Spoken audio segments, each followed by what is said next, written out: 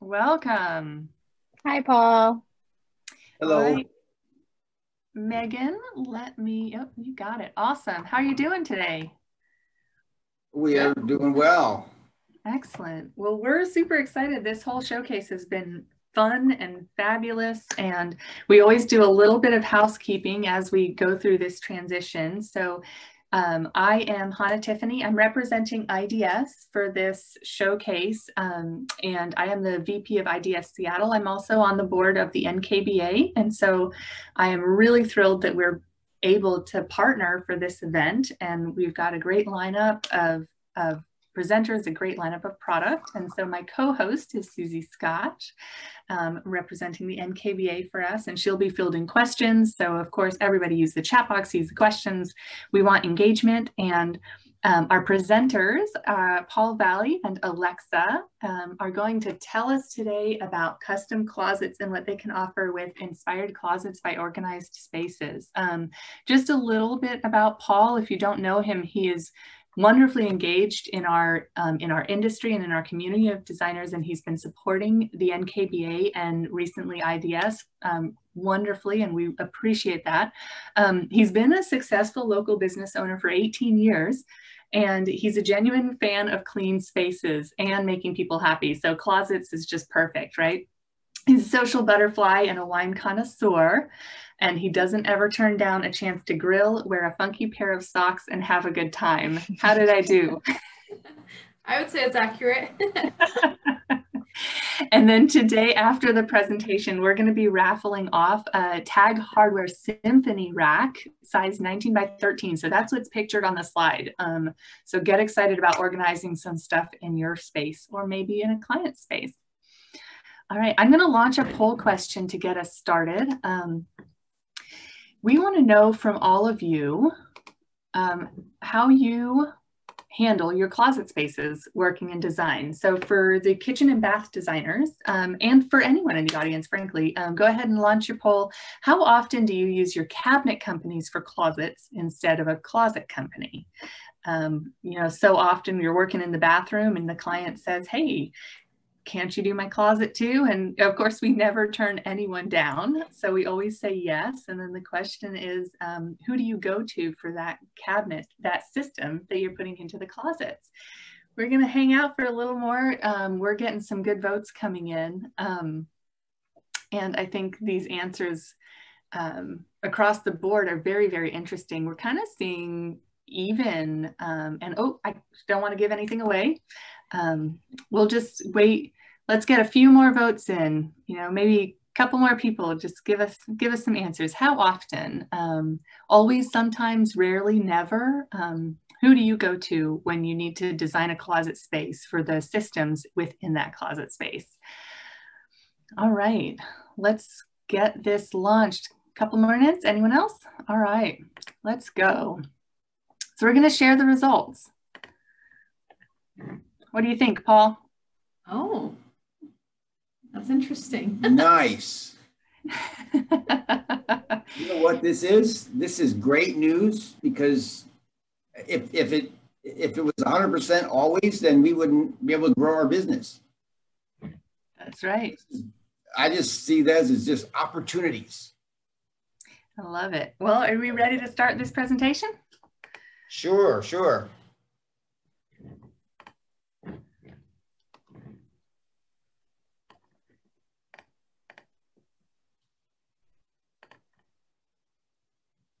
Can you all hear that? No. Are you asking? There we go. And now.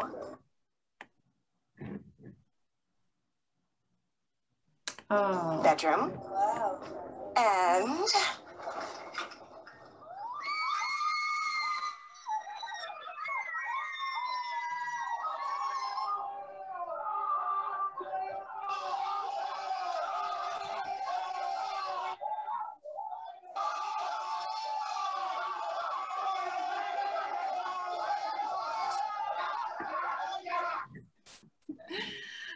Oh. One of our favorite commercials to use. So I saw that, I don't know how many years ago. We're not selling beer, but I thought that's a great connection between the closet industry and the kitchen and bath industry. Walk-in fridges, you know, part of a, I'm sure it was a very custom home, and so was that closet. So I thought that'd be a good way to kind of enter into this thing with a little, hopefully a little amusement. My name's Paul, and this is Alexa, and it's not the, you know, Alexa, you know, can you turn my lights off, Alexa? I'm real. But she's actually more important around here than Alexa would be. So that's, I think Alexa from Google was named after her for how much she does around here. So she's excellent. So we are going to go through just some reasons why, if you don't ever use a closet company, or rarely, you know, there's some things you should think about in your projects that will really make your customers happy. That's our thing, you know, I love it. Is making people happy. Yeah. Paul, just give me some prompts if you're ready for me to move forward through the slides. And I know Susie has some questions as we go along. All right. So what we do is anything you can use, a dresser or a shelf or hanging space in home, except we don't do kitchens. We're not competing with the kitchen and bath industry. I don't have a cabinet line in here. No one's going to come in here and see that they can get another quote for their kitchen from us. So we're not competing with anybody out there in the kitchen and bath industry. What we do for kitchen and bath remodels is we do really creative pantries, any other space in a home, any other, you know, the adjacent closets, linen closets, you know, entry closets, you know, bedroom closets, of course. And then we create master closets, you know, as part of a bathroom suite, a master suite. So you're not competing with the closet line or a cabinet line here. Would you go back, Hannah? Oh, sorry. Thank you. Thank you. So closets are built with single pieces as opposed to boxes. A shelf and a drawer can be varying widths. I've been through 3 remodels lately, personally, with, you know, bathrooms and then a basement and then a kitchen. And each time we use, there are 3 different cabinet companies involved, because I let the builder, the contractor pick the brands, because that's who they work with. So, but in each one, I faced roadblocks with sizes and depths and heights and styles, mixing a drawer style that isn't part of that line. They just told me, no, you can't get a slab door on that because it's technically an upper, and we use, you know, shaker doors on uppers. So I just ran into maybe a half a dozen little obstructions each time with these cabinet companies, where I make those changes all day, super easy. So closet companies can be way more flexible in those unusual spaces. And definitely in depths and sizes and in styles of doors. We're also not stuck with just laminate stuff. We can build this room could be white laminate, or these could be painted drawer fronts and painted doors that are beautiful cabinetry grade items, but we build the box in white around it so that all you see is this beautiful painted finished front. Or it could be a cherry with a stain that matches one of our laminates. So you don't have to settle for an all laminate job. Most closet companies stay with all laminate, but we step out into something that's much more of a finished product for a true custom home, and, you know, at your luxury price range. So, all right, so we can probably. Yeah, we can go to the next slide. Next slide, please. So the way that the cabinet closets are constructed allows more flexibility, especially to meet those special needs for cabinets and pantries and things like that, as opposed to a kitchen cabinet, right? Yeah, well, for instance, this room is off the bathroom, and they have a style of cabinet foot. If you look at that island, there's a little teeny dresser foot there. That blends in with the feet in the bathroom. You know, I ordered a couple of corbels, cut them down, put them together, and made custom furniture feet just to tie in with the bathroom. So it's a, and just a little feature really made it nice. The cabinet to the right, on the picture on the right, the cabinet to the right has like an overhang out of our stuff, and we hung sliding doors from that overhang. And then on the other side, the left photo, where you're looking down past that purse, those double doors, there's a top cap laying over that as well. And on that side, the sliding doors are in the back. So you walk right through that double door, through the hanging clothes, and if there's a barn door on the back of that, that's like a hidden door that goes into like a secret space. So I don't think you can get that from Canyon Creek. Not to call anyone out. Not that Canyon Creek isn't, we just put them in our kitchen, but they just don't have that kind of ability to do stuff on the fly like that. That's very cool. And in this room also is, two of the drawers in the island are actually a door that has a safe behind it, but it functions as a dresser drawer. So you don't walk in the room and say, oh, there's a safe. You have to take a few minutes to find the detail. So, there's 50-inch wide shoe shelves right here that most people won't make a 50-inch shelf for you. So that it's just things that we do that we just say, how wide do you want it? And they, there's limitations, but if it can be done sensibly, we make all kinds of things work. And I just know that cabinets lines just don't really give you that kind of flexibility. You can go next, please. I gotcha. So This is displayed in our showroom also, if anybody wants to stop by at some time to look at this in person and see all the fun details and stuff. yeah, what did you add to this? The bling in there, Alexa.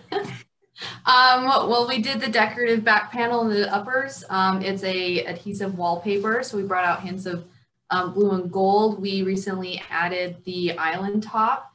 It is a blue and with a gold frame. We also be adding new hardware to it. So right now it's chrome. We have gold and slate hardware options as well. That on the back wall, that jewelry hanging section is also custom. So we mounted the mirror and then framed it with some of our trim pieces, and then the necklaces are hanging off knob posts. So that's a few of the things we've added to that. So we have over-counter lighting above that dresser top in the middle. We have backlit lighting behind frosted glass with blue wallpaper behind that. So there's a feature there. We have lighted rods in this as well. So embedded in the rod. My kitchen contractor just did a kitchen for us, and he put up a under-counter lighting for us, or over-counter lighting, and he just put the sticky dot right on the wood. There's no valance. The LED lighting is not in an extrusion with a lens on it. So the lighting we have above that valance that's above that dresser, it's in a channel, and then it's got an extrusion cover that it's opaque, so you don't see the dot glare off of the glass. So yeah. Makes it much nicer, softer light than the dot. Other features in this room, there's the toe kicks you can tap with your foot, and they pop out. So it's like a hidden drawer for passports, or just something you don't want to have out all the time for everybody to see if they're snooping. The cabinets are one piece, 102 inches tall. It's not a stacked cabinet. That's a nice feature if you don't want to have a seam, or just a one piece fits better. We have a hot water heater cover enclosed on the right-hand corner that is basically hidden, but functional to get at access for servicing. So you don't have to deal with the visibility of a hot water heater that's right in your view. The jewelry top also has a lock in one of the drawers, so you're able to lock those drawers so nobody can access it. Yeah. And then there's a flute on the far left cabinet. If you look kind of in the middle, you'll see those detailed lines that actually does pull out, and it's a good place for hooks for your belts and scarves and smaller things like that as well. And we've been buying a piece of a cabinet door. Over the dresser is it's a big door with 2 panes, and we put pieces of glass in those panes, and we build that so you can look down into your top drawer, and then we mostly like that. We put that on our showroom a few years ago. We sell them all the time. Anna, will you go to the next slide, please? Beautiful. Yes. Yeah. If we wanted to see some before and afters, would hopping on your website be a good place to see some before and afters to help people realize the abilities that you all have? No. Oh. They can call us or email me. I handle most of the photography and the photos, and so it's easier to get the befores from client designers and clients. Our vendor right now handles our website, so you'll see more of a national display of photos versus our direct products that we do and designs. Okay, so if someone wanted to see someone in the chat ask, they can just reach out to you directly and you can help them see some before and afters. Awesome, yes. Great. Yeah, so here's another example of one of those dressers with the glass top, where it comes out as a peninsula and framed around a window, 4 panes of glass, looking into a jewelry drawer, and then as it goes to the window, that's just a solid top. There is no panel there. There is no pane of glass. That's just becomes like a counter. So we've done lots of these, and it's really a pretty addition to a room, and people love it. These 2 houses, they're spec houses. That's not even a custom, selection. The designer for that builder does these in their spec houses. This is the same builder, 2 different houses. They certainly love the glass top. So the left is in white and the right is in morning mist. So on the right, the laminate is our color morning mist, and then we have a combination, I think it's bedrock in there also. And then that glass top, like Paul mentioned, is the door that's painted to match. So you have 3 different colors in there that blend seamlessly. Any questions about how to build those islands or anything like that? I do have a question about the toe kicks, because you mentioned in the other slide the toe kick that you can kick out, and then in these photos we're seeing a really nice sort of baseboard style toe. And is it best to have the flooring finished before the closet goes in, or do you put the closet systems in before the flooring is finished? It depends. If it's going to be built like cabinetry where everything is resting on the ground, and some of these systems could have full back panels like a cabinet would, those things should be sitting on a solid surface or even subfloor, just like when you put your kitchen cabinets in. You usually do that before you tile it or whatever this flooring is going to be. It doesn't have to be so, but if we're going to trim it to the ceiling, then they want to talk about putting it on a hard surface or subfloor, because if you put it on carpet and trim it to the ceiling, it's going to kind of settle a little bit when you start using it. So we can go on carpet, we can go on any kind of solid surface, or we can go down to subfloor. It really depends on the design and the builder preference and the time frame. Mm-hmm. Very cool. We can go to the next slide. We'll close out with an old project that Paul did, and then we'll turn it to questions. Do we have any sneak peeks about this project before I? Well, this one, this is a crawl space. It was basically it's adjacent to a closet, quite a large closet. It's about a 50-foot wide closet, and they had this dead space in the wall that they don't know what to do with, and we added this storage on later because they ran out of shoe space. We only gave them room for about 300 pair of shoes, and blew right through it. So in the crawl space for them afterwards. All right, so let's see. 10-second video.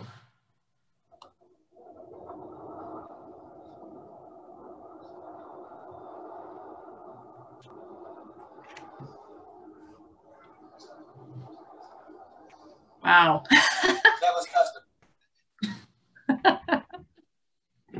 How many years ago was that? That's about 10 years ago. That's That awesome. is awesome. We're just going to play it again one more time. I would like to have 300 pairs of shoes. Oh, yeah. So, Paul and Alexa, as a designer, what is the best way for us to get ourselves organized before we reach out to you? I'm sure you're okay if we have nothing ready, but what sets everybody up for success for us to have items, questions, answers for you before we reach out to you to kind of start the process of designing, coordinating, pricing, all that good stuff? Any ideas? I got some. We'll look at each other. You go first. Go for it. So mostly the floor plan. If you're going to do a major project, we want to be talked to when you're talking about cabinets. The biggest thing right now for us is time. People are calling us with 3 to 4 weeks before they need their closets. And sometimes they want features like this. And we need the same time frame right now as your cabinets, basically.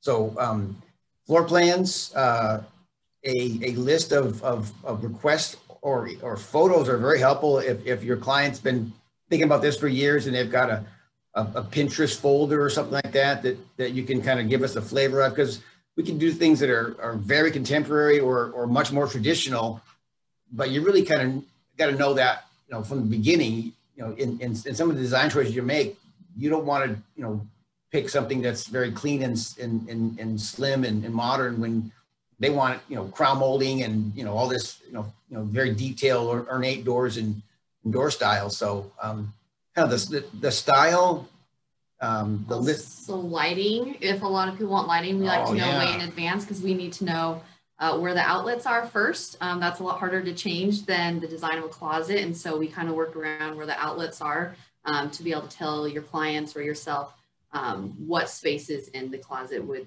fit well with the lighting. Mm-hmm. It's big. Awesome. Electricians have to get involved early, before they drywall it. Because in that one in our showroom, we have lighting built in, but I pick the outlet locations so that all the drivers are accessible with no tools. And that's the way we want to leave your client's job. We want to be able to access everything and troubleshoot without tearing it apart. We don't bury cords and outlets and drivers, because if you need to get at them, we don't want to have 2 guys in a van go out and tear a closet apart to change a driver out. So part of our lighting plan is always a cord path and a driver location that's easy to access, and that's a really important part of the light process. So getting the outlets in the right places is important. Awesome. And so when a designer has all of those items ready to bring to you guys to start chatting, what's the best way to reach out, or who is the best person to reach out to? I know you guys have a handful of designers on staff. Me. Awesome. I handle communication for the majority of the company. And so unless you already have a designer here that you've worked with, have connection with, you can call them directly. But all new and prospect clients, I start by getting the information, then I connect them with the right designer based upon location and time frame and things like that. How are you? Oh. What is your email? I'm going to put it in the chat just in case anybody has a project and they want to reach out to you. It's Alexa, Alexa, at organizedspaces.com. Awesome. I have another, since we're all handling this virus, to the best of our abilities, how are you all doing the showroom right now? Do you do appointments? Do you do virtual tours? How do you like to meet with clients and with customers?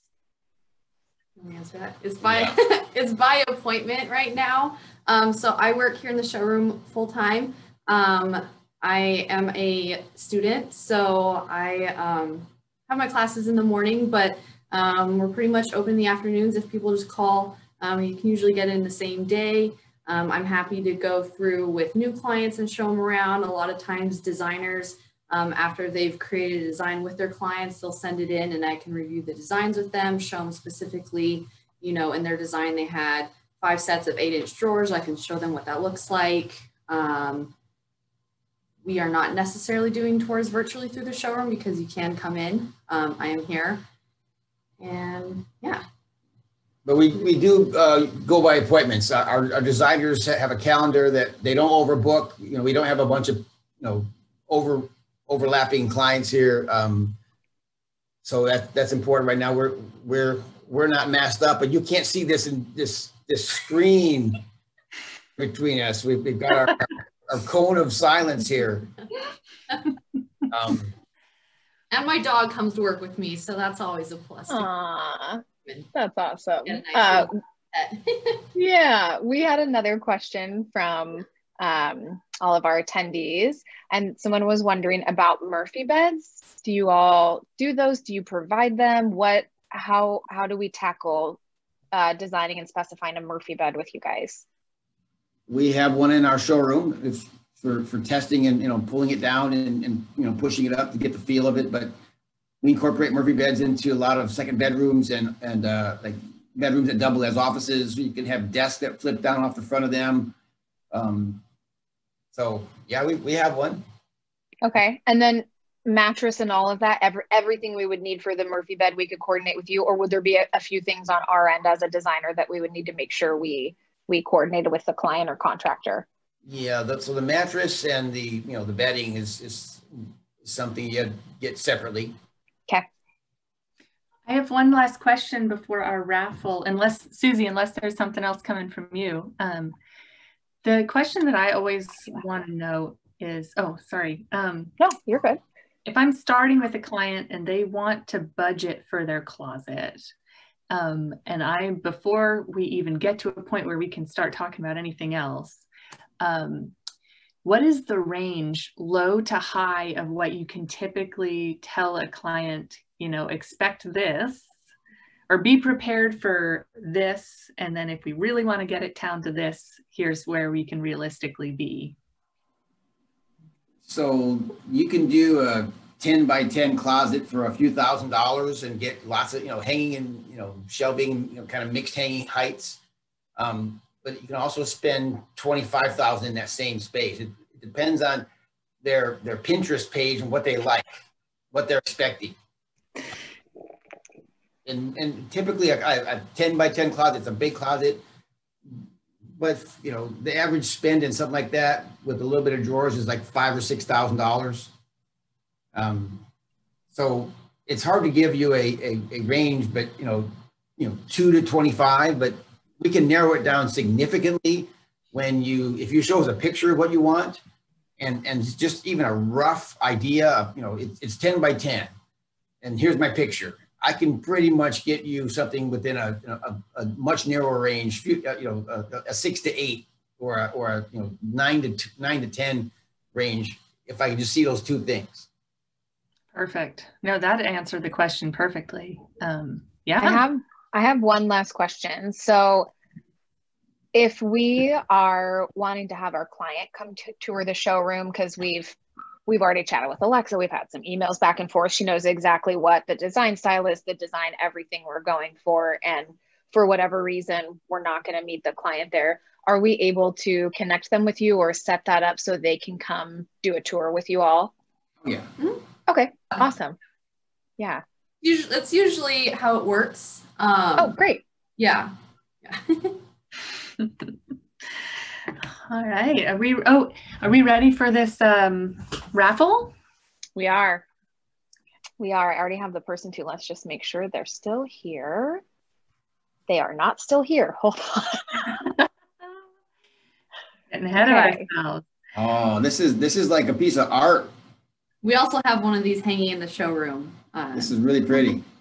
Mm-hmm. I would love one of those in my, well, I don't have enough space in my closet, but in the bedroom or even in the bathroom, I assume, if you have a really big bathroom. Mm-hmm. Okay, I have it. Dum, dum, Our dum. winner is Barbara. Barbara, you do not have your last name on there. And if you just raise, oh, girl, you were on it. Raise your hand. Awesome. Paul, thank you so much for being here. And I have one more question. And before we switch over to our next presentation, can you ensconce a closet in velvet? Because that's what our next presentation is about. Upon velvet. We do some. We have done some velvet lined drawers. You know, stacks of drawers, everything with velvet liner on the bottom. So yes,